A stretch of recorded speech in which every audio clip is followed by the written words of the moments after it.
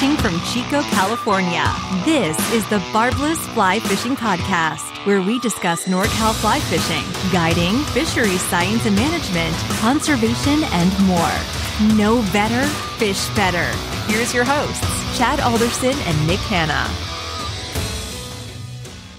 This episode of the Barbless Fly Fishing Podcast is brought to you by California Trout, working throughout the state to ensure we have resilient wild fish thriving in healthy waters for a better California. Support CalTrout's innovative science-based work by becoming a member or donating today at caltrout.org.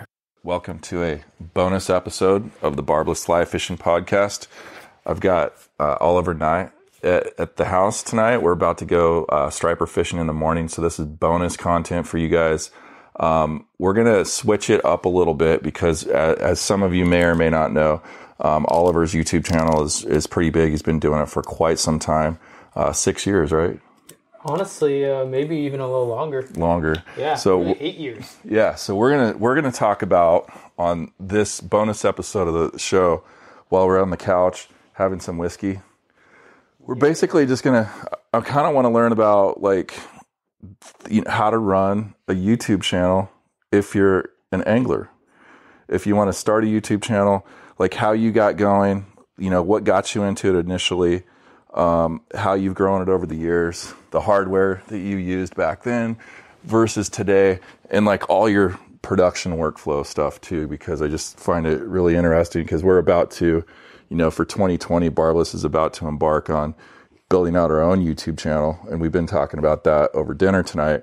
But I really thought it would be cool to just sit down and kind of go through the whole evolution of your production from when you started till today, and how the hardware has changed over the years, how the technology you've used have changed over the years, and how you've adapted everything. Cool?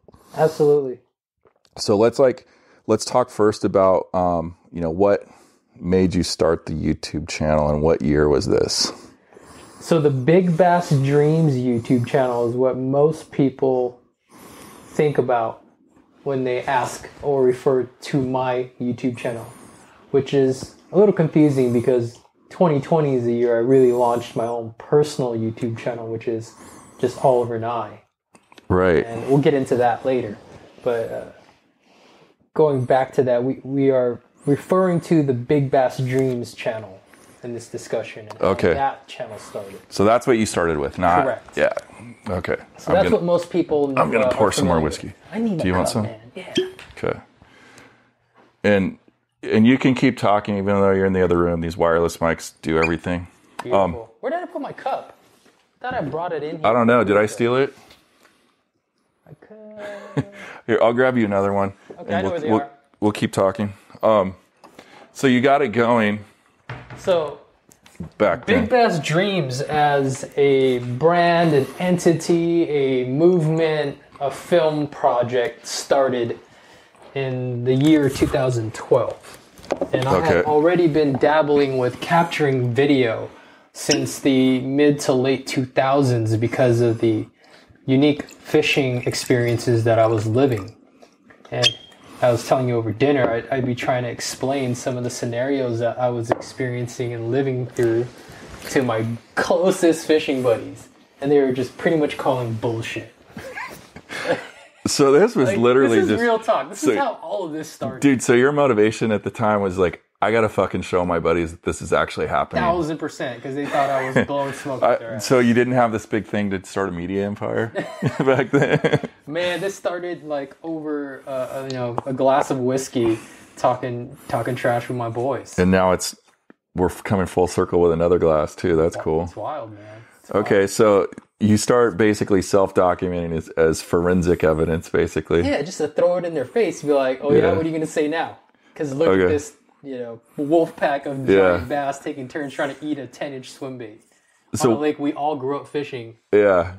So what were you shooting on back then? Man, I experimented with a couple things. My first foray was I borrowed my good friend Alex Arias's camcorder. His mom bought him for Christmas or something. Are you serious? Like the big ones? Handycam. Holy crap. Probably the generation after those giant shoulder mounted Panasonic ones. Does this predate GoPro then? Oh, big time. Oh, shit. Big time. So, like, dude, there were no mounts, right? This is when I had my first aluminum boat that I had decked out, Das Boat style, if you guys are familiar with the MeatEater project that I was a part of last year. Yeah, and if you haven't watched that, you should definitely watch it. It's a MeatEater production, and then there's an episode with April Vokey and Oliver, and that's how you came up on my radar. But anyway, your own Das Boat. Yeah, so my own Das Boat, and we actually have a whole Das Boat part, or we call it the Dream Machine 1.0 project, which is when I go and rebuild that boat project, but like, we just take it to a whole new level of absurdness. Yeah. So that's on the Big Bass Dreams YouTube channel if you're curious. But I'm in my first boat. It's got this ghetto, bass boat deck and built on the frame of this leaky 14-foot aluminum piece of crap, to be honest, with the trolling motor on it. But it was my dream boat at the time. Yeah. It got me off the bank. That's huge. I don't need to call somebody to go. That's fishing. huge. Getting a boat's very liberating when you get your first boat. Yeah. So I'm trying to figure out, like, well, how the hell am I going to mount this freaking awkward camera on this boat to capture like fishing? So I like bought a tripod and like I try to like jimmy rig a bungee cord system. And I'm on my home lake, which is like a 240 acre lake down in SoCal. And I'm trying to film on like a hot summer day.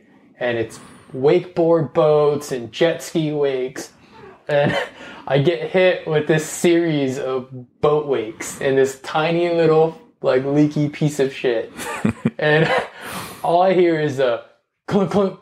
Oh, done. I turn around and I see my boy's camcorder. Bro, dude, I came up from very humble beginnings, right? Like, I was dead broke at the time. Like, I put everything I owned into that boat project. Yeah. Like, I probably had barely enough money to get to the lake with, and pay my entry fee. So I'm seeing this expensive at the time camcorder teeter-tottering on this tripod.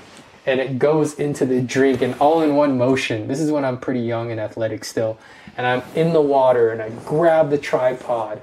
And I'm probably a good 30 yards off the bank, which doesn't seem like much. But when you're wearing all these clothes and you're trying to hold this tripod with your boy's expensive camera above the water to try not to ruin it, and your boat's floating away from you because the wind is up. Total shit show. It's just a total shit show. And it's like, dude, what am I doing right now? And I'm struggling. I'm trying to like float on my back and get to the bank. And I finally feel it sounds like today when you see the dudes' videos where they're trying to save their drone and they catch it in the last 2 feet and then they're like, they realize they're up to their elbows in water, up to their neck in water. That video is all time. Yeah. It was like the perfect shot. Okay, so you had your first outing was just a complete disaster. It sounds like. Disaster. So what did you do? What was it? Okay, so like fast forward, say a year or so. So I found a smaller, more compact camcorder. I think it was a Sanyo. Still predating GoPro. GoPro's not even on the radar. No, not even on the radar. Okay, well. This is probably just before the original Hero, not the Hero 1 came out. Not a waterproof one, by the way. I think they had an underwater housing back then, right? Maybe. Shooting SD, I assume. Dude, it was archaic compared to what's available now. Yeah. And then you got the issue of battery and power source, right? Mm-hmm. So I had to buy like a crap load of these shitty little batteries that would last 20 to 30 minutes. And then, it's hard enough to capture these fish and when you don't have the distraction of running a studio. Like a ghetto one at least. Yeah, and you were doing a one camera shoot back then, right? Yeah. That's all I could afford. Yeah. But I just needed to capture that crazy stuff that I was seeing and living to, number one, just show my boys, like, yeah, you guys are full of it. Like, this, I'm really making this happen. When did you start doing a mount that some would say was semi-professional? Like, when was it around the same time, or were you still doing like the tripod with the bungees, or what were you doing? The Hero 1 is really when I started becoming way more efficient at capturing the content because they made it easier, right? They made a rudimentary mounting system with stickies. At least you could stick this like the 3M tape. Yeah. So you could stick it on a console on a bass boat. Yeah. And even to this day, if you could only choose one angle, it'd probably be the angle I'd choose. Off the console. Off the driver's side console, facing the front deck. That big fisheye view, you pretty much capture just about everything because usually you're fishing in front of the boat. Right. And that was really the pivoting point, because I was using that GoPro Hero 1 before the fishing world had become aware of it. Like really, like I'm still a little bitter because I've had a couple GoPro deals and like I still don't have one now. Yeah, that's pretty weird. It's like, well, okay, so talk about like your production workflow. So after you got everything recorded, you got home. Like what was it like for you back then? Like what was your setup? Well, just curious. Much like my fishing experiences, a lot of what I do now has been built around failure. Yeah. Right. So we want to talk about data managing and file management and backing things up. Dude, these are things that I didn't do back then. We're gonna definitely get into that a little later in this particular episode. But so explain, what was it like back then? Do you remember? Like what were you doing? Because there's probably a lot of people right now doing what you were doing X amount of years ago. Oh, I cringe when they tell me about it. Yeah. Especially So some of my clients or my buddies. Yeah. What did it look like? World. You got the SD card. You pull the SD out. What were you doing? At first, I would just leave it on the SD card and call it good. Yeah. And then I started transferring them to my computer, my desktop, and then it would just bog my computer down completely. Yeah. And then that computer would crash, and I wouldn't have anything backed up, so I'd lose all that footage. I mean, everything that you could have done wrong, I've done wrong. Yeah, and then you're correcting along the way. So, like, where we're going to go with this whole episode is the evolution of I want to just cover all the stumbling things you did, and then how you tweaked it, how you evolved your everything from how you shoot to the cameras you use to your production workflow and where you're at today and where you see things headed. That's kind of basically the goal. Gotcha. I guess I should have said that at the start. I know. I think we got totally off tangent and we didn't even touch on YouTube. Yeah. So so YouTube is getting going around the same time or no? Yeah, a little bit. It was, right? A little prior to that, but it was definitely there as a space that I can upload videos to show people. Yeah. So it came onto my radar in that fashion. And then at the time, Facebook was immensely popular with my audience especially. And we had... And your audience at the time was just basically your boys, right?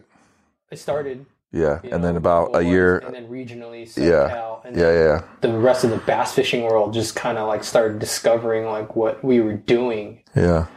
With this big bait scene and what I was doing specifically, because I was just on the tear, man. Like that's where the name Big Bass Streams came from. Like I felt like I was living the dream that every bass fisherman has played in their heads. And that's what you're known for, is getting the big boys. Man, it's pretty cool. Yeah, it's pretty cool that I'm able to share those moments with people and go back and relive them. Yeah. And learn. When you around the same, so YouTube's coming up at the same time. Yep. You've got a basically a one point of failure, redundant failure of how you're storing your content, occasionally losing stuff. What did you do to tweak it like from there with YouTube in the game? I started looking into external hard drives and then buying doubles. And double backing everything up. Okay, so like two exact pairs of the same drives and just redundant copying stuff. Absolutely. And why were you doing like a redundant copy? Because I'd have that external hard drive crash. Right. And I couldn't afford to have that data recovery done. Yeah. And it was cheaper just to have another hard drive. Yeah.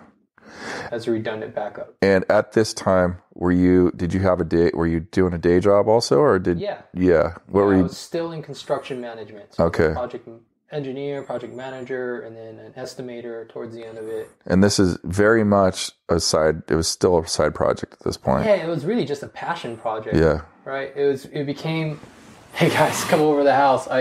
You guys will not believe what happened on the lake today. Yeah. And then, 3 or 4 of my closest fishing buddies, and it's like, dude, you have to put this on a DVD. Because this is back when DVDs were a thing. Yeah. And at the time, there had only been a couple of, like, big fish, big bait oriented DVDs, like, put out. Yeah. And there had been some gap in time, like the Big Bait Posse was one of the first ones. I'm having trouble recalling some of the other early titles, but it was definitely early in that scene. And I was like, man, I don't know, like if I put myself on the map in that way, like I just kind of understood what that would me and my lifestyle change, the attention, good and bad, and just making what I was doing, which is trying to capture the biggest bass I could, even more difficult. Because now people are paying attention when I'm on the lake. They're paying attention to what I'm doing, where I'm at, this, that, and the third, man. It just makes it that much harder. But I was like, man, this stuff is too special for people not to see. Like, if someone can find inspiration and insight to go live even just one of those moments that we were capturing at the time, like, it was worth it for me. So that was really the big motivating factor, because I saw what it did within my own circle even. Yeah. Everybody got all fired up. And this is like the second or third wave of this swim bait phenomenon. Like, I've been in this game for a while, man. Like, there are guys that are coming into it all the time, and to them it's brand new, but like, I've seen this wave come 3 or 4 times over already. And now I'm seeing it internationally too on my travels over the past 12 to 18 months. So with respect, and I'm just going to like steer it back to the kind of like the nerdy hardware stuff for a second, but so you've got the Hero 1, and then basically from that point forward, every year, GoPro at the time, and still to this day, puts out new hardware every year. Every year. So there's always an upgrade cycle. Were you buying the new stuff every time it came out? And if so, why? Why not? Yes, definitely. Because at the time, 1080p was amazing quality footage to us, right? We watch that stuff and I'm like, dang, man. Yeah, I remember the first really HD television was like discovering fire for the first time for me. You know, you go to from SD like 4:3 or 3:4 aspect ratio to like a 16:9. It's insane. You're like, whoa. Yeah, and big deal. And now I look back at that stuff and I cringe. And I'm like, oh, dude, I can't do anything with that right now. Yeah. That looks like something from the 70s. But at the time, I mean, YouTube had just they started basically the hardware industry follows what the encoders are doing and what is capable from a delivery perspective over the current internet of the day. Right. Would you agree with that? Absolutely. And I've the hardware lags behind what the industry is capable of from a distribution standpoint. Totally. And we see that now with 4K.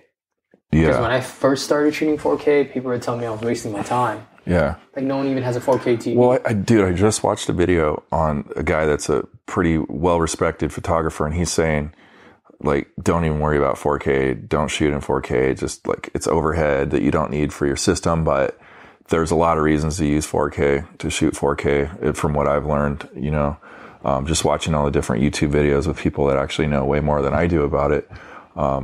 One, we talked about like cropping, you know, like in post, there's times when, well, you explain it. Like if you shoot, why shoot 4K?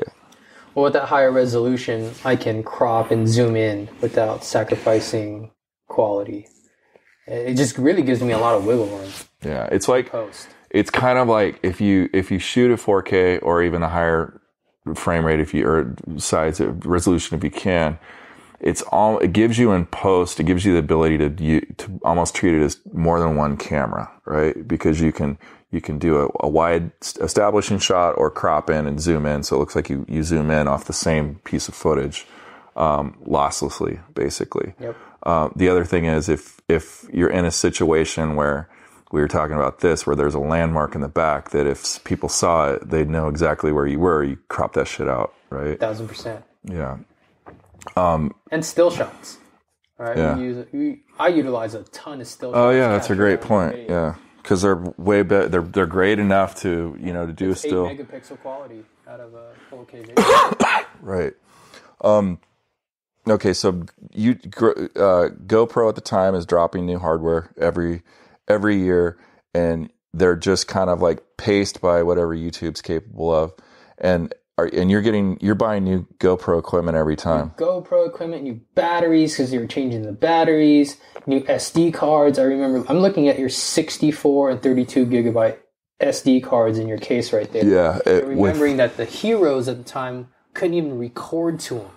Yeah, and not to mention how fast these are. The read write on these SD cards is crazy. Yeah.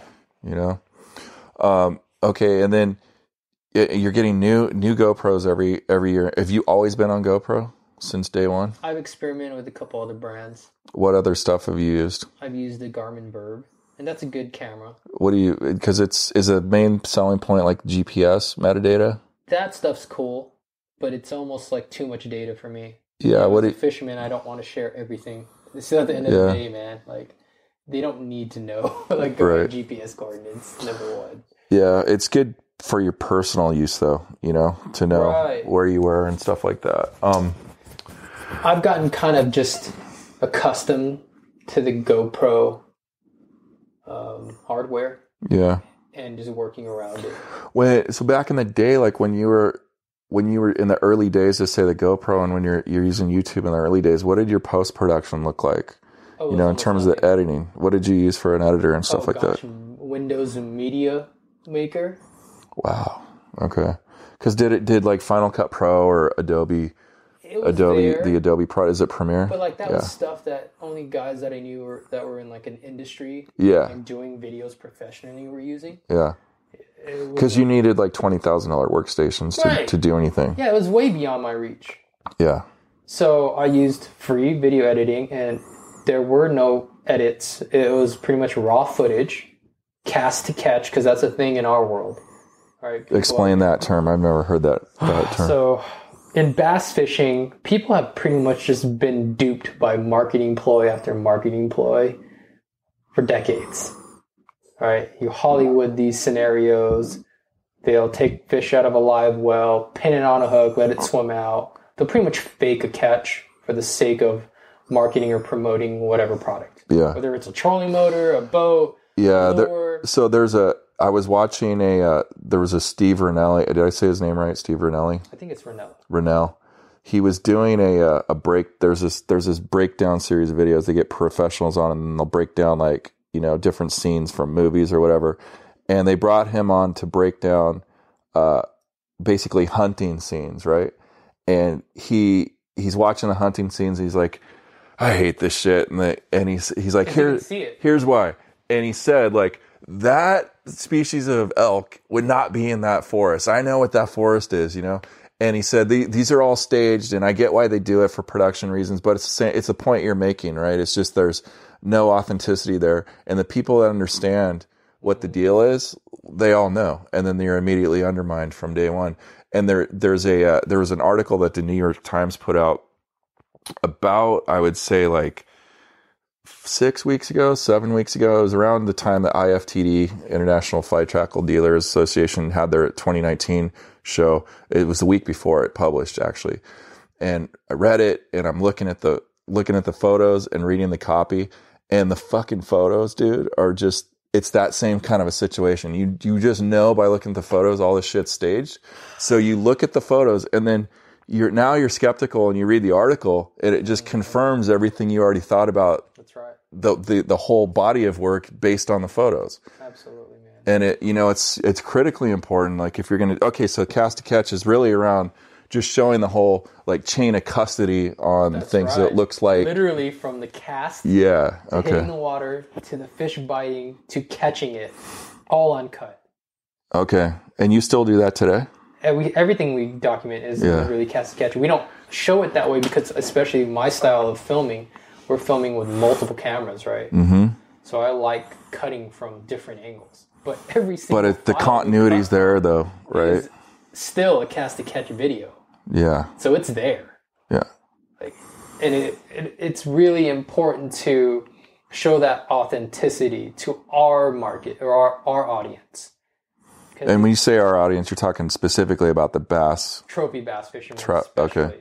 But I think that applies to pretty much any. It does, right? Any kind of fishing context or any kind of, I don't know, hunting kind of context. Anything when you're dealing with wildlife is a factor. I feel. Yeah. It's hard to control nature, right? Yeah. You got big budgets and you've got a timeline and a window of opportunity to capture content for some big marketing push.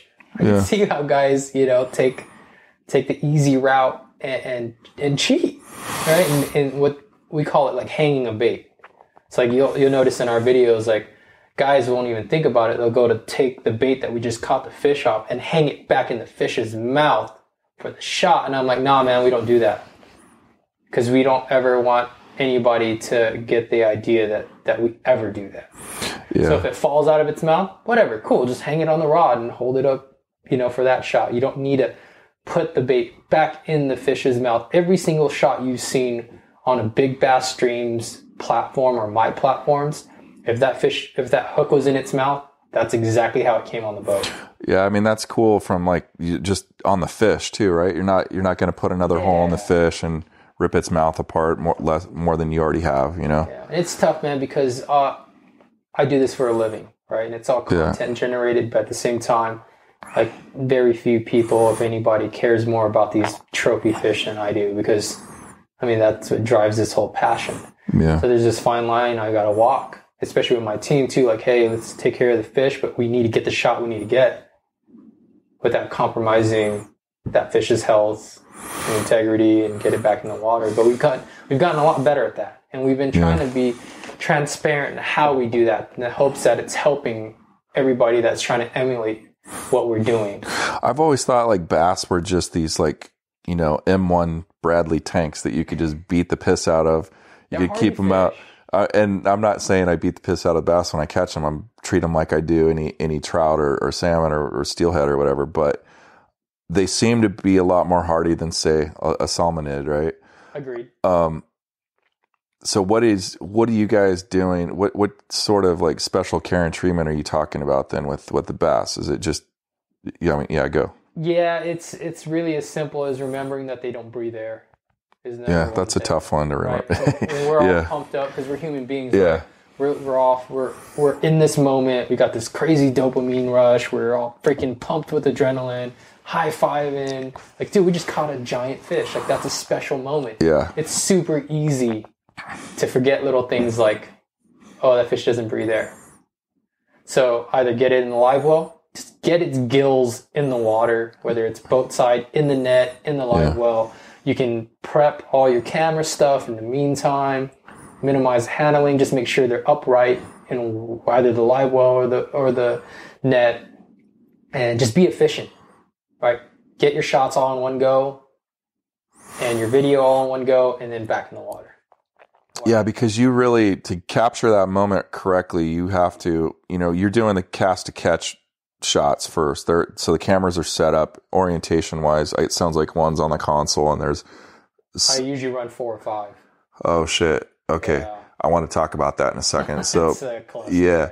So, but basically you guys do the cast to catch, then you get the fish to hand. Then it's basically, okay, let's get the now fish. It's all in one motion, all in one take. All those things I talked about is all happening simultaneously. The cameras are being reset up or no? They're not, because they're all running. So they're capturing it. So real time fish, either in the boat or in the net. And then as I'm pulling it out, I'm saying whatever I need to say. I'm unhooking the fish. I'm holding it up and getting my shots. My guys on the boat already know the deal. They're taking stills if that's applicable. Or if I'm solo, I'm just going to count on that video being in high resolution so I can pull the stills that I need from it. Yeah. Okay, so all the cameras are running, and so all your angles are covered, all at the same time. Do you talk to me about how you start and stop your recording on a video? Because I've been struggling, like, trying to figure this out. Can you, for example, chain a bunch of GoPros together to work off a single push button remote? I've experimented with that with the actual GoPro remote, but I think they let you do it, right? Yeah, but I could never really get it to work how I wanted to. So the next best thing is turning the audio, like dictation, on in all the cameras and using like a one solid command and like saying GoPro stop recording. Okay, so all 5 of them will pick it up. So we're talking basically about Heroes 6 and up. Is that when they started doing it? 5. Okay. Yeah, it's crazy. Like, so many generations between the time when you first got going and because I'd have to run around my boat and turn them literally like whack-a-mole. Yeah. Because there have been so many dope sequences that I blew it on where I thought I turned it on, and then I get this super sick shot and I turn to the camera, all big old cheesy smile, and the thing is not on. And it's brutal. Okay. So you do use the voice commands in big time. 1,000%. Yeah, and they work pretty well. 80% of the time. When 80. It's not windy. It just you got to make sure all of them can pick you up. Yeah. When it's hard because they're all facing different directions. Yeah, I thought I read something where if you have GoPros and they're all the same model, same software version, that you can chain them together off of a single remote. So, like, you would just have it on your belt clip or something, hit record, and they could all just fire up and go. But see, that's another thing I got to deal with. Yeah, right? the remote. Yeah. Okay. And, yeah. There's a remote. I can literally just scream into the freaking air. Right. And they usually work. Okay. The only other time I got to worry about that is if the wind is up. Yeah.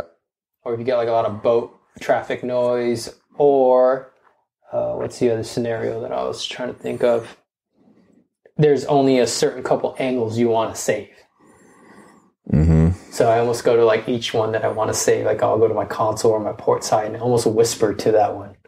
Go, bro. Stop recording. And this is just to save SD storage and Correct. Battery? Yeah, and just file management. Because you remember at the end of the day, I still got to scrub every camera. It's just a shit look. Yeah, I want to talk about that in a bit, but and I have to do it every night because I don't want to forget. Oh my God. That's the thing. Like, I think people don't understand if they haven't shot and edited video and published video on YouTube. You have to wear all those hats. How much fucking work it is, man. It's just so much work. So for like a minute of content, how many hours in post do you think you spend? Between the backing up and I had it worked out pretty well at one point. This is when I was a little bit less efficient. It was almost like an hour per minute. And it was even longer the further back in time you went. Yeah, and every camera you add, I assume, is going to add more time because that's just one other angle and thing you need to consider during your edit, right? And I'm trying to remember which angle would have been the money shot. Yeah. So prior to GoPro, I assume you were just using a one camera setup. Yeah. It was like that one. Okay, and then the first GoPro comes out, and then did you immediately start going to two cameras? My second camera was a Hero 2. Okay. So that happened as that new generation came Mm-hmm. in. And still a one setup, or did you go two at that point? I was two. Yeah. So you just kind of got them based on when the new ones are out. You just kept the old one in the rotation also. And leveraging my ability to build on everything that I've been working on, right? Yeah. I've been self-funded from the beginning. Yeah, and I grew it from nothing. Yeah. So it's been organically growing.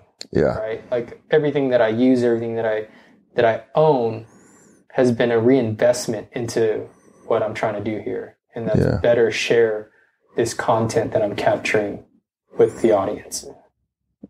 Yeah, and then okay. But it's a shitty game to play, man, because like I'll never catch up. It doesn't seem that way. So you're just basically you're adding new cameras, and what's the sweet spot for the number of cameras on the boat? Where have you landed with all the investment in time and just on the boat, laying it out? Where's their diminishing returns kick in on number of cameras on the boat? See, now there's this really one big factor that really determines that, and that's whether or not you have a dedicated shooter on the boat. Explain. So if you got a full-time camera guy holding a camera whose job is to do nothing but shoot, that changes the dynamic. Is that how so? Because my number of GoPros can drop. Because if he's doing his job, you have a human. You got a human to reframe what you need. Correct, but you can't always count on the human because we all need breaks. We all get distracted, and what we do happens in that fast of a moment. So it's even then I still have GoPros running as a supplementary backup almost. Because it never fails. Every time we got a big shoot, right? We're doing a wire to fish shoot. We're shooting a reality show that we had, or we're shooting any high production piece, like even Das Boat. As soon as those guys swap a battery out, it's like Murphy's Law. That's when it's going to happen. Yeah. Every freaking time. So you can't ever really get away from the GoPros, in my opinion. They're just kind of there for an insurance policy almost. Right. And for me, they've been really my main source of shooting. Because a lot of times I'm solo. I did see like a few times on the Das Boat series, because I watched the whole thing, which was awesome.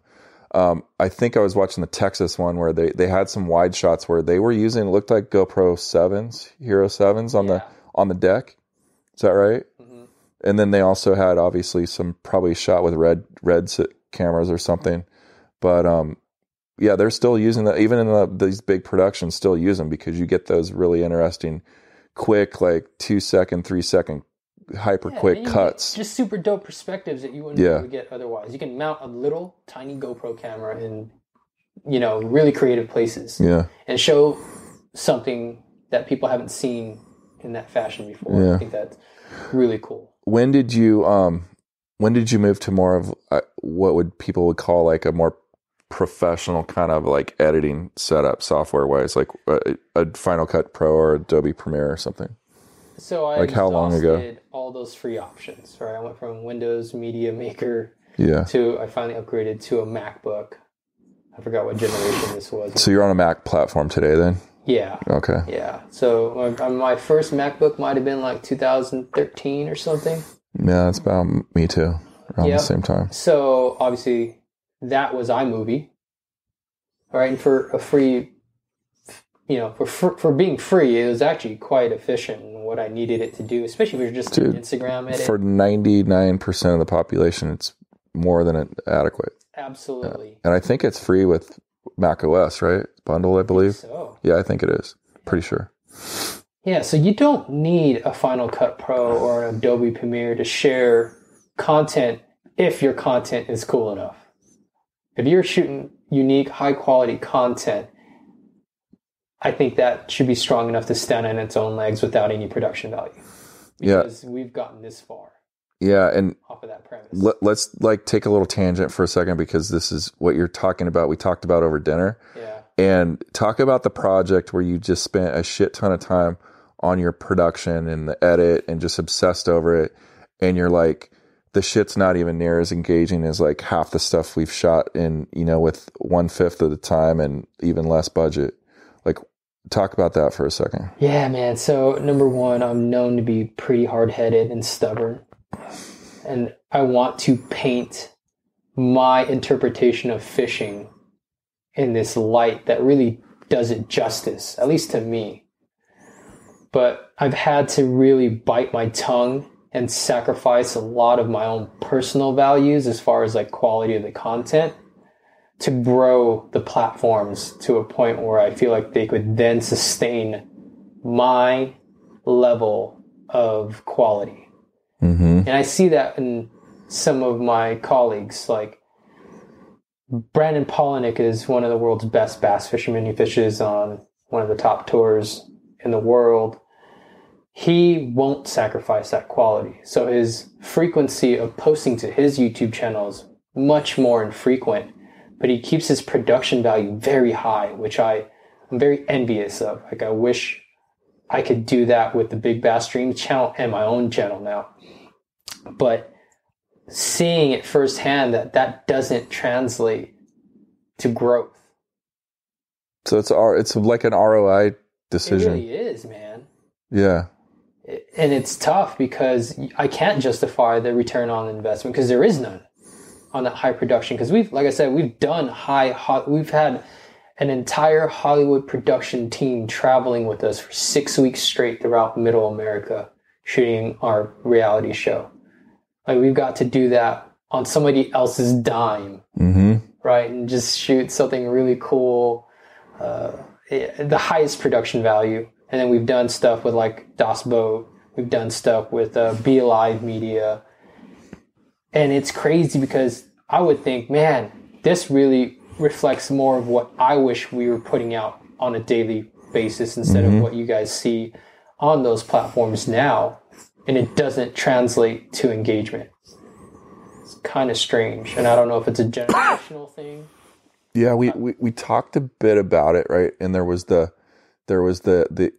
polish. There's like two axes basically. There's the amount of polish and production value that you put into content, and then someone's trust in the content. The premise is that if the content's more polished, that means that there's a big brand behind it and they're trying to sell me something. So therefore, I'm going to be a little more guarded in my acceptance of that content. Right. And there's kind of like this fine line. And it seems like because people are bombarded with different marketing messages, sometimes, under the guise of entertainment, like most stuff is sold these days, that there's just an inherent kind of, their hackles are already up, their spidey sense is already tingling, they're waiting for you to like try and sell you something. Maybe that's why. Yeah, I can definitely see that dynamic coming into play. Yeah. I don't know where I was going with that, other than like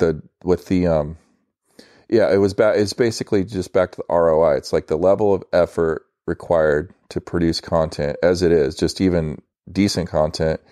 And then if you put the extra polish on it and the extra production work, and maybe you add that extra camera that shoots like, a red camera or whatever, is like really worth the investment. It sounds like no, especially when you said earlier tonight about the algorithm, the YouTube algorithm. And can you talk a bit about that? I'm honestly pretty ignorant to exactly how that algorithm works and how much it's changing. I mean, everybody is, but like, what is your intuition telling you? Man, I can just speak on my personal experience. Yeah. Every time we don't have a video going up literally every day, we can see a dramatic drop in our engagement and views and growth. Yeah. So if you're chasing the dragon on a daily basis, it's really tough to have a high level of production quality and also with that kind of frequency, right. The post. And we're trying not to flood people's feed with just crap. Yeah. Like we post every day, but I feel good with like every single video we're posting, especially if you've been watching the last 4 or 5 months. Like, man, we've captured some dope stuff across genres, across species. And we've tried to tiptoe that fine line of as high a production value as we can justify. Yeah. But at the end of the day, the content's strong enough to stand alone, we feel, and be impactful. Because we're fishing public water all the time for hard to capture fish. And if you're truly a passionate angler, you should be able to relate to all of that at some level. Yeah, I mean, that's an important point that you make, and I don't want to gloss over it, because this idea of like fishing public water and still having the success you do is pretty special, because you're getting, it's pressured water. It's just like the big game hunters, right? I think Rogan talks about this in one of his podcasts yeah, dude. And it's the same sort of a situation. If you're going into green-filled pasture that doesn't get fished a lot, of course you're going to bang fish because they just don't see stuff. They're not as schooled. So yeah, what you guys are doing is pretty cool, especially in light of that rule around only fishing public stuff. I think people get lost in the importance of context in the fishing world, because I feel context matters. Give me like a concrete example of what you're talking about. The easiest one is as clear as black and white, and it's public water and private water for the exact same scenario you just described, right? Mm-hmm. And here's a really simple analogy that most of my guy friends get. Going to go fish a private bass fishery that kicks out big fish and gloating about it, because I'm sure it's fun, I'm sure it's rewarding, but you can't. It'd be the same thing as you going to the strip club and leaving the strip club thinking that you've got real game with the women there. Wait a second. She really liked you, man. She really, really liked me. Oh, man, I'm taking this a little personal right now, Oliver. It's not the same thing. I got you, yeah. It's not. Yeah. I'm sure it's fun, but you can't go around like talking about your PB being from the strip club. It's just not a good look. Yeah. And it's all in context. So when you tell me that you fish a public water like Lake Fork, Texas, or Gunnersville in Alabama, or just about every lake in California, or Mille Lacs in Minnesota, anything that gets a lot of pressure and you've caught a big fish, like, dude, that's an accomplishment, because those fish have literally seen it all. and the dumb ones have been caught, and the big ones have probably been caught and released and are less likely to slip up and make that mistake. So that context is everything. Yeah. Okay. That's a super important point. And then, so how do you set context with a video? What are some of your methods for doing that? Is it just like a wide establishing shot?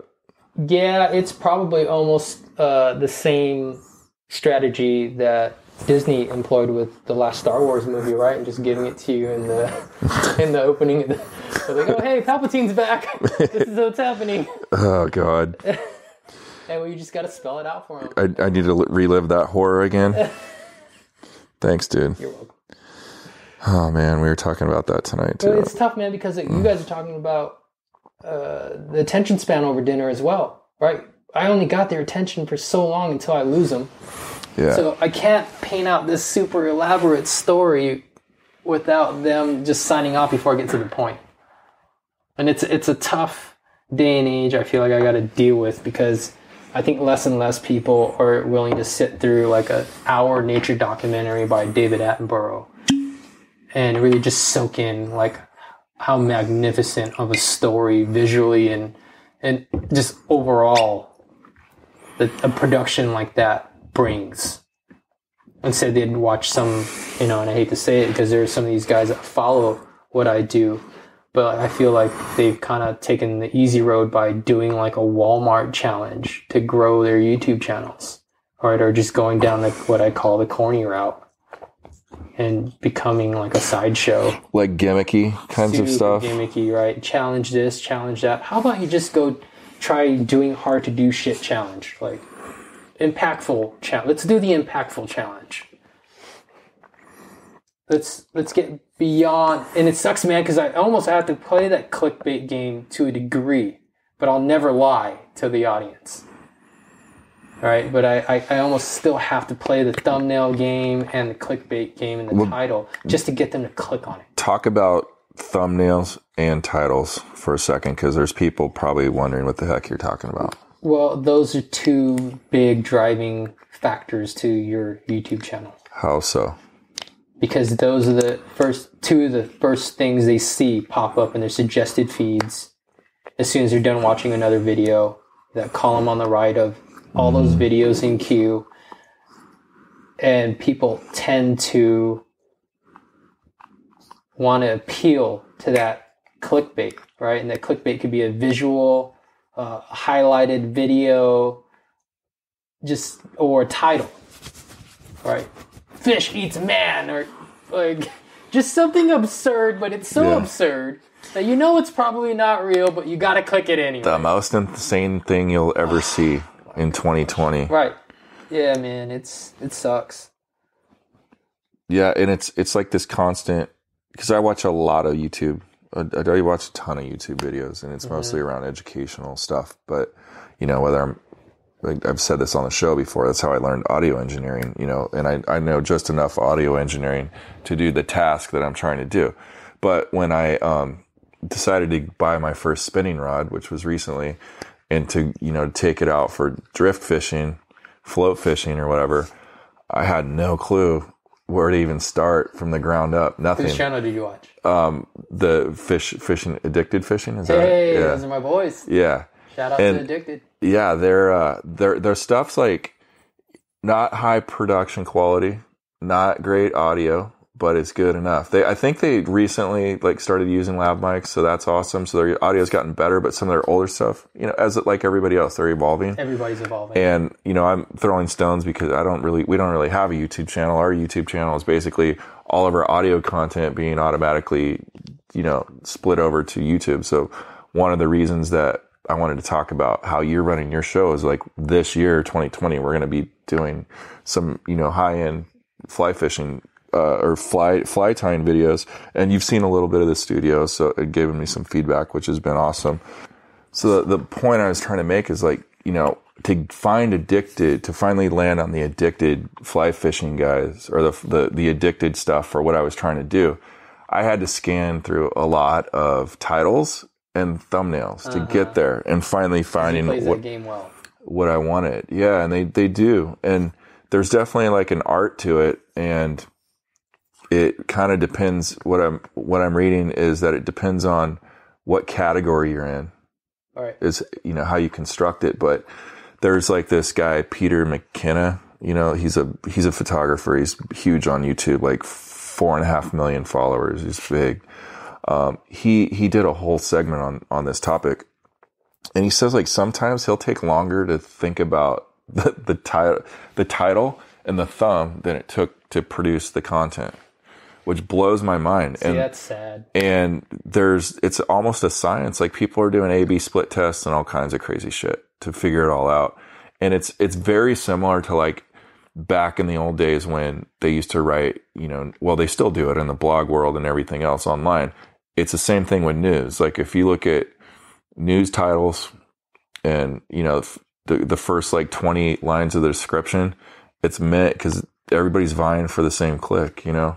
Yeah. And unfortunately, it kind of is almost just as important as the content, you know, in terms of getting people to engage in what it is you're doing. And I think what you guys are doing is kind of elevating, looking past all that and saying, hey, look, if you're going to subscribe to our channel, it's going to be on the merit of the channel and not me trying to fucking game the system. That's my only hope. Yeah, because I think it's a good. Other games. I think one of the reasons podcasts are taking off and getting traction is because of that authenticity, right? Mm-hmm. And I think that at the end of the day, there's, you know, we're getting lied to a lot, and people are looking for stuff they can trust. I honestly do believe that, and that's why I think you're on the right track, man. I really do, and I think obviously thing, man, I'm in this, and we're in this as a group. With everybody I work with, we're in this for the long haul. Like I'm not looking for some short-term reward. Well, clearly you've been doing it forever. Yeah, I mean, you're one of the OGs of the YouTube, especially in the fishing world, especially, right? Well, in trophy bass fishing, maybe. Yeah. Because I definitely slept on that platform. So let's go back to the beginning of this podcast, right? So YouTube started as a way for me to circumvent Facebook pulling my videos down because of the music I was using. Oh, the digital rights management stuff. So I could upload that same exact clip to YouTube and then paste the YouTube link to Facebook. And that's all I used it for like years. And then come like 2016 or something, I'm at a buddy's house and he's got his buddy over and he's spilling his beans to me about his aspirations of growing this YouTube empire. And dude, I was ignorant of all of this discussion. And I'm like, what are you talking about? It's like, oh, you don't know this, that, and this guy? I'm like, no, should I? Like, what do they do? Are they tour level pros? Are they trophy hunters? No, man, they're fishing YouTubers. And I'm like, a what? F is a fishing YouTuber. And that's really when I became aware of what some of these guys are doing on that space. And I was like, they're doing what? And they have how much of an audience? Doing what? Like, and I was honestly kind of perplexed by it. So I just spent the next 6 to 12 months just kind of like sitting back and paying more attention to that platform when I really should have been mobilizing on it more. Because I was already shooting content. But I was also coming from a place where, you know, I'm a fisherman at the end of the day, first and foremost. And the things I've learned the hard way, man, through self-sacrifice, an incredible amount of money and time spent trying to be better at what I do. I didn't really understand the value or didn't see a value at the time of just giving up the goods. For what? For YouTube fame? I mean, regardless of the money that they were generating, because I've never been driven by money. Yeah. I just need the money to buy this dope audio setup that I'm staring at, that you're using because I need to up my audio game, right? That's all it is. I need that as a resource to help bring my vision to light and life.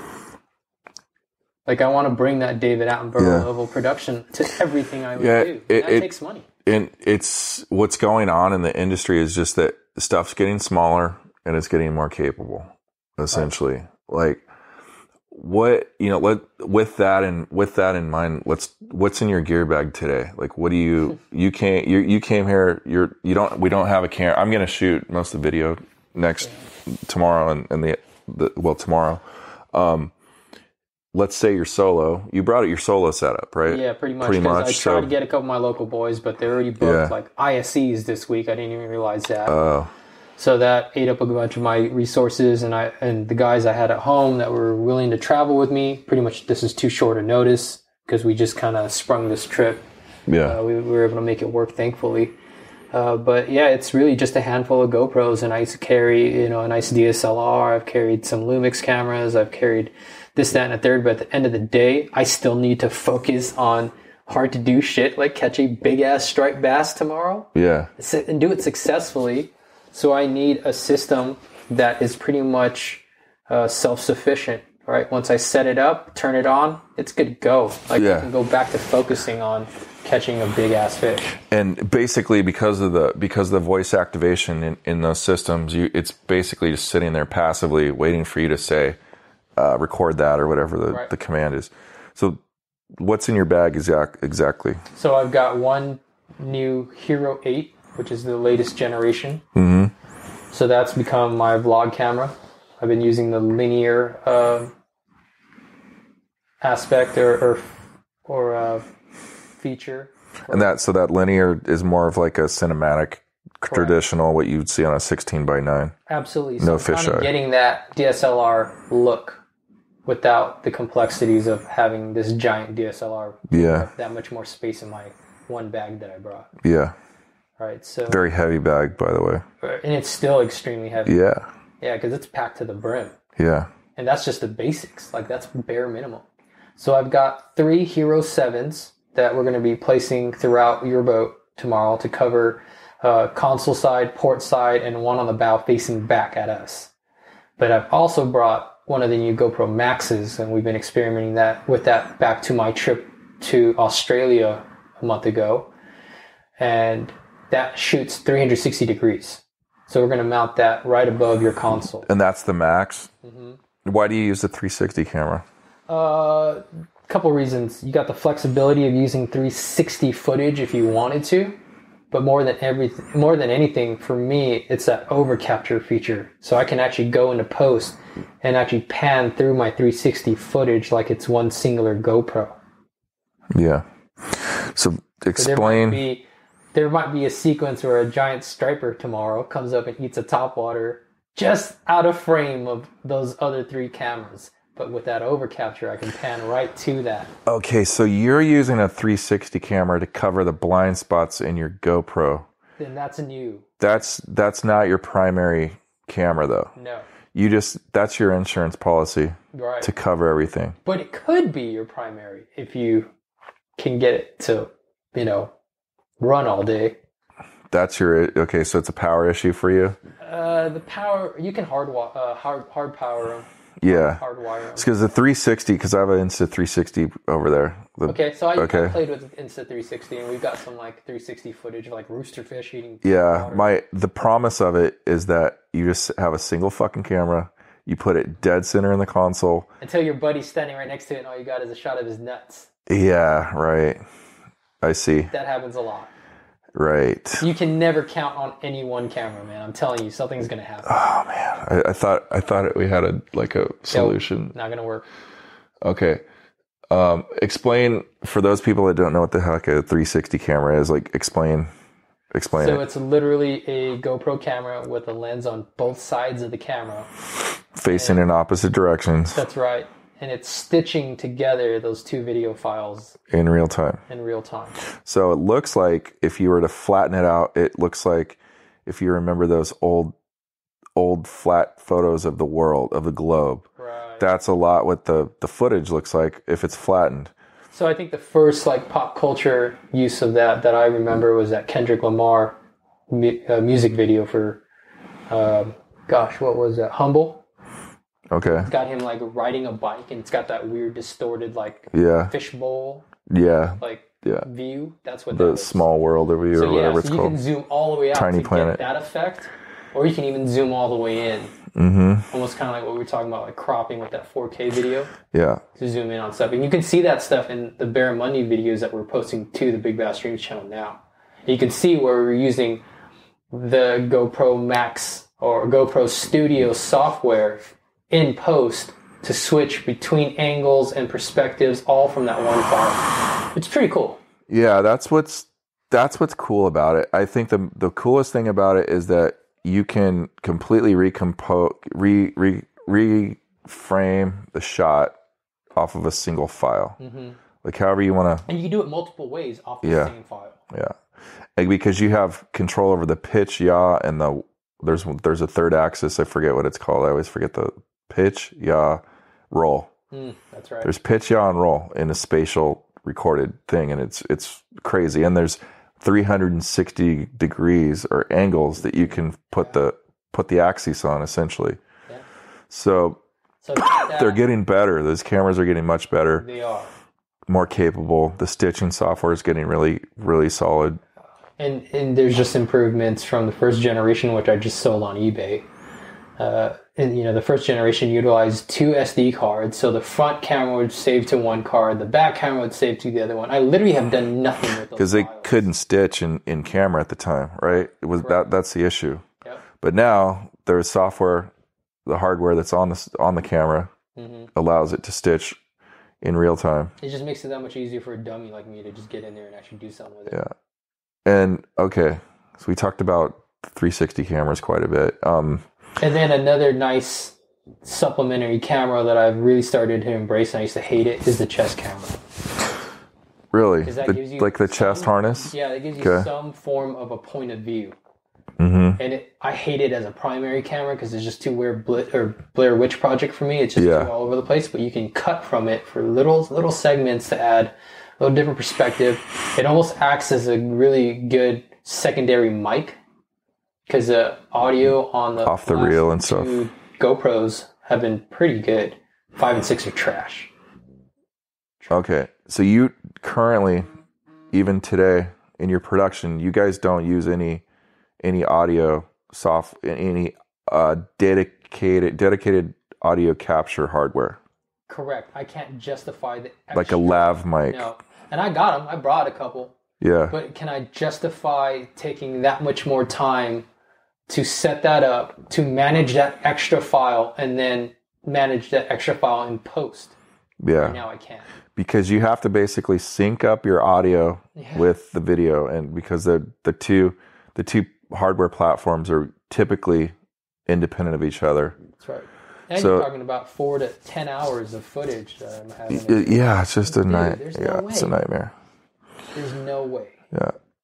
And there's the DJI, what is it? The Osmo, that this audio setup I'm going to show you tomorrow, might be something that you could consider. Nice. But the wire, we use for the on the waters, the people that listen to the show a lot, they know that we use a Rode Wireless Go's, which Rode puts out, which we're recording this particular episode on.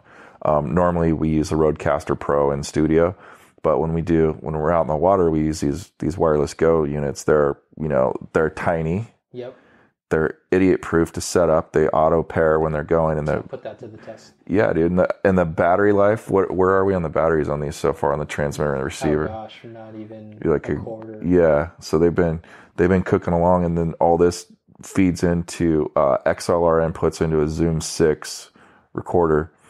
XLR is just basically an audio jack, big fat one. Yeah. No, the audio quality's definitely been on my radar to tackle. Yeah.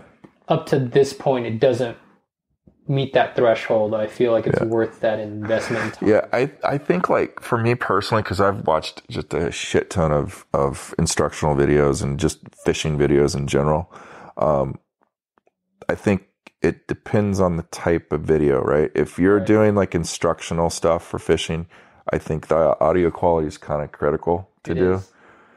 And also just maybe a little more polished production stuff. Stream side's cool though too. I like watching stream side instructional videos, and a lot of the Addicted Fishing guys, a lot of their stuff, they shoot some in studio, But they do a lot of in-stream just on the water stuff too. That's really cool, you know, where they put I'd like to try to do that kind of content in the moment. Yeah. When I feel like it's, you know, really relevant. Yeah, because we're gonna shoot a little video tonight of you kind of like setting up your rods. I think, right? I think that'd be cool. Yeah, my guys love it. You know, seeing what I bring on these trips. Like, yeah. I wonder what you thought. Well, it's cool, man, because you came out of the JetBlue terminal and your rod tube's like fucking 10 feet tall. Like, wait a second, this thing, your rods, I thought like fishing poles. Do you call them fishing poles? Is that the deal? Is that the right term? Fishing rod. Okay. Yeah. Your fishing rods break. I thought they all broke down, and I didn't expect it to be. You said it was like 9.6 or something. The tube itself is just under 9. Most of my rods are in the 8-foot range. 8. Okay. Yeah, it was They're all one piece. It looks like a bazooka, though. Oh, I get looks for sure. Yeah. But yeah, it's gonna be real fun to go fish with you tomorrow and watch you and Nick slay.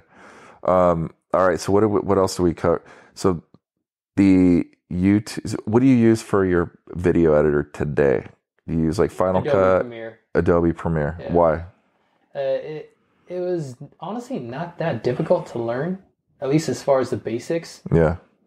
And I can't really justify spending any more time learning that software either. I've learned enough to get by, to bank on the strength of my content. At least that's what I'm hoping on, right? I don't need to wow people with flashy title intros and transitions. You should be wowed by the fucking fish you just saw me freaking winch to the boat. Yeah. Like, that's what should wow you. Not everything else. Not the stupid thumbnail, not the stupid clickbait title. Like, watch what I just did and understand the context under which I did it. Yeah. But maybe that's putting too much on the audience. Dude, I don't know, man. I mean, you got a pretty good YouTube following. You're doing something right. I think it's doing okay, but like, here's my point to anybody aspiring to go down this path. Like, if you're cool with selling your dignity and your soul in the name of YouTube fame, just understand that, like, when you talk to a new OG like we are in our space, like, attention is not the same thing as respect.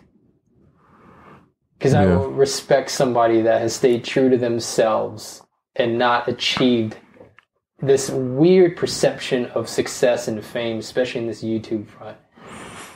Yeah, it's a trip. Like, the what our culture's deeming as valuable, like social currency is deemed as valuable in terms of, you know, just getting engagement from people is valuable because it's just a way to monetize content. You know, I don't know. It's interesting. It is interesting. And I'm trying to be better, not being the bitter old man, because I find myself being that dude as way too often. It's cool to see. It's fun to watch all this shit though, and be just kind of a student of it and be able to talk to guys like you that have had success in it and understanding like what's how to do it and what's going on. Can you talk about your hardware? Like, what do you edit your videos on and stuff, like at your office or whatever? So I've been on a threshold of potentially upgrading to that new iMac that just came out. The Pro? Yeah, but I can't. The iMac Pro, like the desktop. Okay, okay. But I just can't justify that right now because that investment can go towards some other projects that we're. And that's also, you know, you're talking about $3,500 and up. Oh, pretty much. They're just way that. More. By the time I upgrade it. Yeah, the workstation. You're probably looking for $6,500. Yeah, I'm guessing. Easy, and even if I really wanted to go for it, and here's my personality. If you see what. If you follow my content and just see my personality, like if I'm going to go 3/4 of the way, F it, I'm just going to go all the way. Yeah. You can see that in my little boat project because it started with the intention of being like a bare bones like aluminum boat, and it turned into like this $13,000 like ridiculous blinged out dopest boat I own. That's funny. And yeah, so like I'm gonna take that approach in everything that I do. So I want the best, right? Like live show. But with respect to what you're doing in post, you know, we talked earlier in this episode about a minute of content is an hour of post. So that's like a thing you got to think about in the ROI on that hardware. Yeah, if I can reduce my render time by X, renders being like when you do your edit and you export all that video, how fast that machine gets that thing done so you can move on to the next thing that you need to do in your workflow is critical. So when, we talk about $6,500 hardware, that's kind of like the reality of why you'd want to do that. Your average person that doesn't need a $6,500 machine, but it's like a tool, right? If you're a carpenter, you're going to get, you probably, you could go to the flea market and get like an air ratchet, air driven nail gun or whatever, but they have lithium battery stuff now that's maybe more expensive, but does a much better job. But efficient. It comes down to efficiency. Mm-hmm. So you're using, you said Adobe Premiere. So I forgot whatever the biggest iMac was at the time, and that you couldn't upgrade it anymore. Yeah. I think that was a 2017. Yeah. And I've got one big monitor I use as a secondary monitor when I'm editing, so I can keep, all my windows with all my different files with every GoPro angle, right? Everything right there. Okay. So I can drag and drop into my Adobe Premiere timeline and work. So your entire like media library for that particular project's in your left monitor. Correct. Okay. And then you have editors also that you work with, production assistants that you work with also, but it sounds like you're still pretty hands-on too, though. Yeah, but for the most part, it's still mostly me. Yeah. It's getting to that point now where it's starting to free me up to where I can focus on promoting my own branded channel. Yeah. And Big Bass Streams as a channel can go back to, or finally get to the point where it was intended to be a community resource. Because that brand is not Oliver Ngy. It's all the other people involved with that movement, and it should be their space as well as mine. So you're still going to see a healthy dose of me on there. But what you see on that platform versus what you see on my platform will be two different things. Like I'm starting to dive into the podcast world a little bit, but this is totally new to me. So for now, I'm just shooting vlog stuff and calling it a podcast, but it's long form, 40 to 60 minutes, and discussions with some pretty dope, influential people that I get to. Yeah, that's cool. Yeah, I mean, we talked about this a bit, but like it's kind of like what April Vokey's doing, where she's traveling around, but all her stuff's audio. But you're out there, you're traveling around everywhere. You're meeting really interesting people along the way. I get to hang out and fish with and talk with some dope people. It just makes sense to do it, And up until this point, I'm like, well, F it, I'm just going to turn the cameras on and capture this organic conversation anyway. Yeah. Because those are the conversations I'd want to sit in on. All right.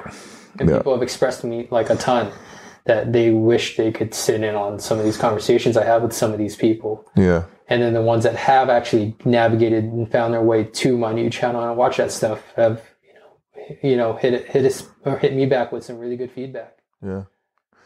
When when you've got a project, you're done with a project, talk about your storage. How do you manage your file systems and stuff like that? It's much the same way as the raw files. It's saved on a hard drive, redundant copy. Do you use cloud offsite also? No, I haven't found a good solution. Do you have a NAS or a network attached storage? How do you? No, man, it's beyond me. It's as simple as. Oh shit! You haven't had a major. You haven't lost data then under your roof. It sounds like. No. Yeah, dude. Not yet. Yeah. So I learned to keep like a copy of my archives at another location in the case of something catastrophic happening. I learned that from my day job, right? Mm-hmm. So they back up all our office files for all those construction projects off-site once a week. Yeah. And I've that's about as far as I've dove into that. Yeah, we've got a little NAT, we have a four disc array it's basically a little network attached storage device over Thunderbolt 3. So it's got high IO on the read write. So we can put all of our project files are going to go on the NAS directly, so you don't utilize any of the, the storage, local storage on the machine. And then I'm trying to figure out how to basically make it at night sync up to like Dropbox for offsite storage, just automatically, like when it's not being used. It'll just take a snapshot of whatever's on the network attached storage and dump it up to Dropbox.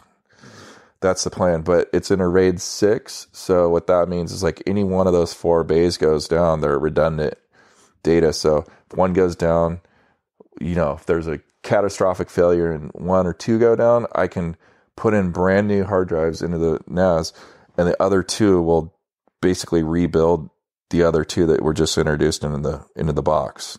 So it's it's not cheap to do it, but it's like this content that we're going to be producing is like there's a lot of time and investment that goes into it. It's like part of the intellectual property, and you got to treat it like it's going to go into the bank vault. That's essentially right. That's how I treat all my content, to the best of my ability within my means, anyway. Yeah. But this stuff's getting more and more affordable. Like this NAS that I'm talking about is, for a setup like that, is around $1,500. Okay. With all in pretty much, but you're gonna there's a bit of a learning curve to set it up, to configure it. But that system that I just talked about was like $5,000-$6,000 just like 5 years ago. Wow. So they're coming down. Everything, all the technology is coming down in price. You can do more capability with less money, and it's a smaller footprint also. That's big. Yeah. But so we have everything. We have all the hardware ready to go and everything in the studio set up. We're going to just start recording these videos now here pretty soon. See, I pretty much came from the opposite approach. Yeah. We've just been winging it, man. I'm a nerd. I'm a total nerd. So, but it's been cool. It's been a really fun learning experience, and something I'm into. And that's why I want to do the bonus episode with you, because we're just starting to get into this. And, I figure there are other people that would maybe get some utility out of it, hopefully. And here's something I've learned, man. You can never shoot too much content. That's a solid point. You really can never do that. Okay, so let's talk about the future, and then we'll wrap this thing up, because I know it's getting late, and I need to relax and go to sleep for a bit, maybe watch a movie.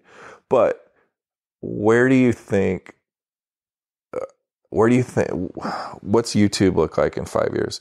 What does the fishing industry look like in 2 years through the lens of, say, YouTube or another, big content channel?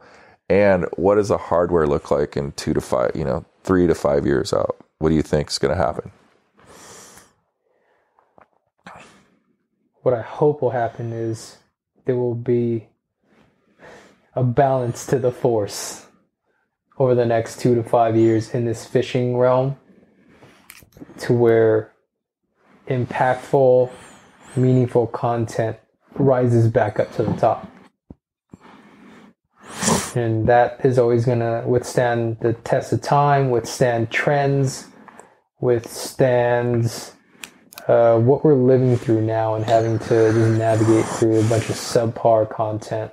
Because people don't know the difference most of the time. They just haven't been around long enough, especially people that are new to the fishing space. And there's a lot of it. I mean, there's a lot of new growth, which is a great thing for the fishing world. Yeah, and conservation. Absolutely. It goes hand in hand, and I don't acknowledge that enough. So it's part of the pains of that growth as well, right? The guys that have been around a long time and have worked hard to really put forth their best product in their content, I think it's their job and our job to educate our audience of what the difference is and explain some of the context. Because otherwise you wouldn't know. Yeah. And I'd like to see some more filters on some of the content. Because, you go back 10, 15 years, and this is something I talk about in my little rough amateur podcast, is I I get to interview some of these guys, and some of them are a generation or two, older than I am. So they really came up in like the golden era. Yeah. Pre-social media. And like, one of the questions I asked is like, well, what do you think is better? The way media is consumed today via social media, or let's say the late 90s, print, TV, DVDs. And the biggest difference in that is like there were filters set in place, editors. All right, you couldn't just be somebody and have a platform to shout whatever. Yeah, I mean, it's basically there was like a choke point on the distribution, right? Mm-hmm. Okay, so what's their take? Their take is they usually, which surprises me, is they actually enjoy the fact that the social media age has given enough of the people that they find value in a voice and a platform for them to be discovered. Mm-hmm. Even if you got to take a heap of, undesirables along. You got to take a few, mostly 2s to get to the 10s, basically.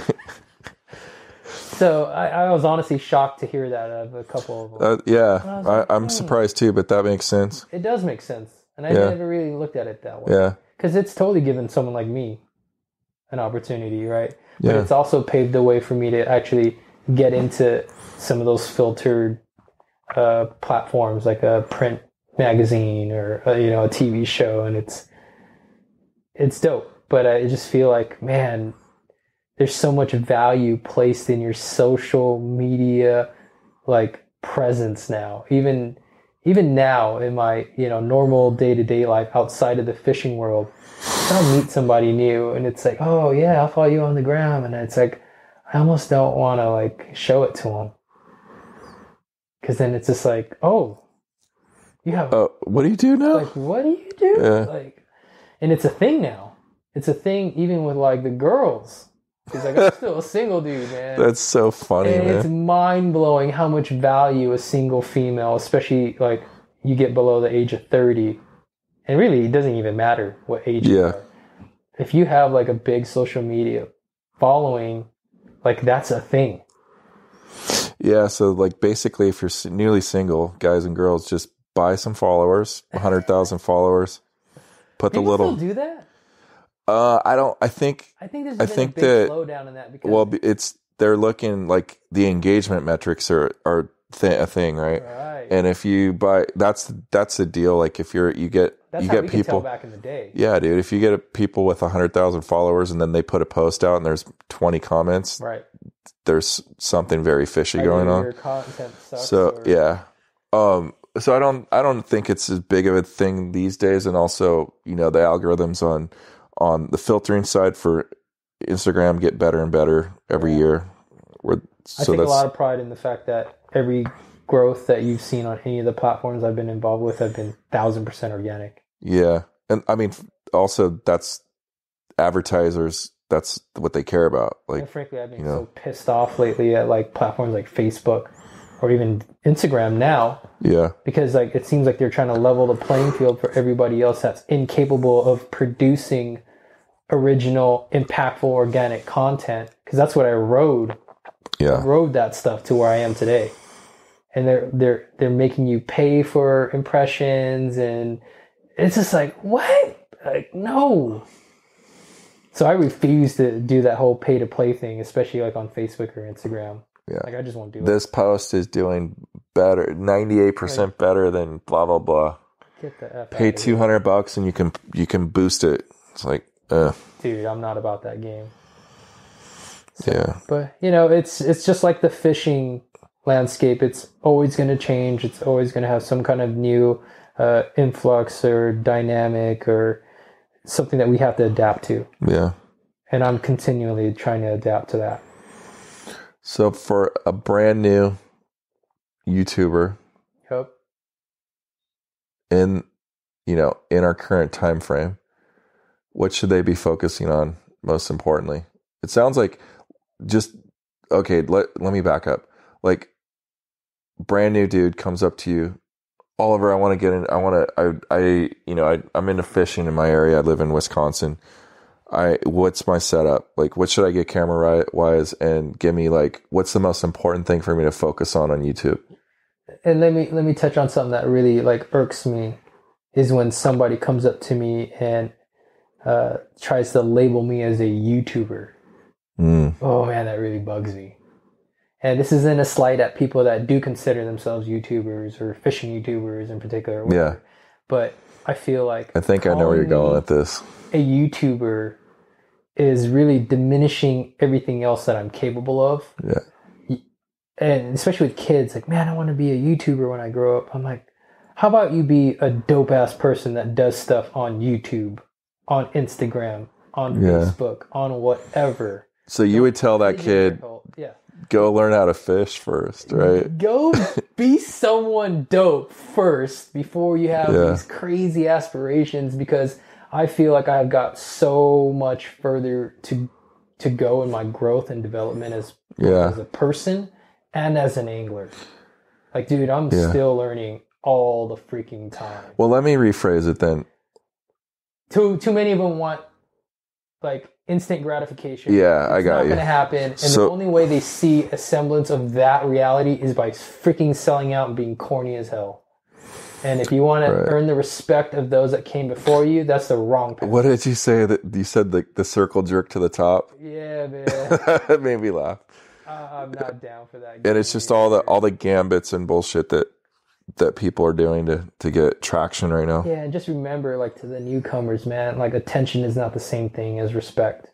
And you got to understand what your goals are in doing this.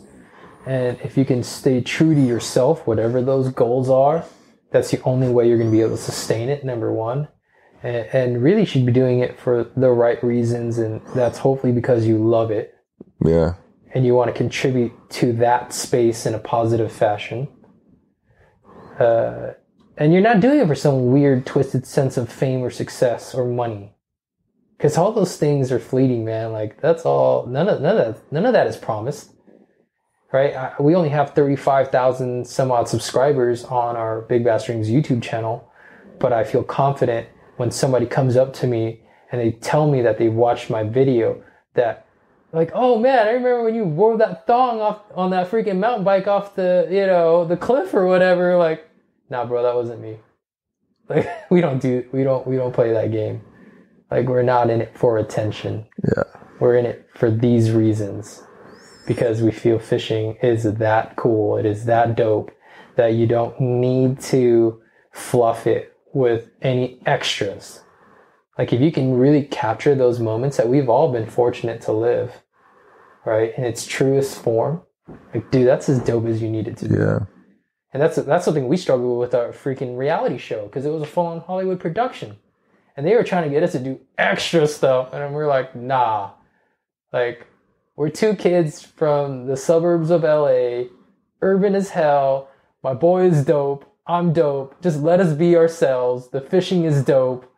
Like, just let us be. Like, there's enough drama in what we do. There's enough, like, storyline. Just shoot it for what it is, and you're not going to be upset at the end result. And they weren't. It was a great show. It was entertaining, somewhat informative, a little, restrictive in what we could really do with it. But that's a battle like everybody that wants to produce content has to fight, with themselves, really. Yeah. Because I feel like our 35,000 subscribers are worth more as an audience to the partners that we have in our endorsements, especially. All right. Because those 35,000 people are probably more likely to buy an $800 mega bass. Well, yeah, dude. Like, yeah, I mean, you've got the audience that they're paying a lot of money to get filtered into and connected with. That's the whole point. All that content is a natural filter for that type of a buyer and person that they want to be associated with. Yeah. Yeah, I take a lot of pride in the partnerships that I built. Yeah. With the brands, with the people I collaborate with. Yeah, you have to. And it matters. Because you are who you surround yourself with. Yeah. Well, cool, man. It's getting late. So good luck. Yeah. You're going to need it. No, what you're going to really need is a hell of a work ethic. Yeah, it's just a lot of work, man. It's just a shit ton of work. But, cool. Well, I hope you guys got something out of this tonight. Or today, whenever you're listening to it. It's a longer episode than our normal bonus episodes, but, yeah, we're gonna shoot another bonus episode, right? I know. We got another one to do. So, thanks for listening to this one. If you like this episode, rate us on iTunes, Google Play, or wherever you listen to your podcast. Oliver, how can folks find you? YouTube is definitely a great place to engage with what I'm doing, with what Big Bass Dreams is doing. So youtube.com/Big Bass Dreams and Oliver Ngy, that's Ngy. And you can find us on all the popular social media platforms. Special thanks to our sponsors. Without them, this show would not be possible. Like this episode, leave a review, grab some gear, or become a Patreon supporter. Links are in this episode's description. This show is part of the Barbless Podcast Network. For sponsorship inquiries or general questions, please email fishon@barbless.co. Know better, fish better. This has been an AMP audio production.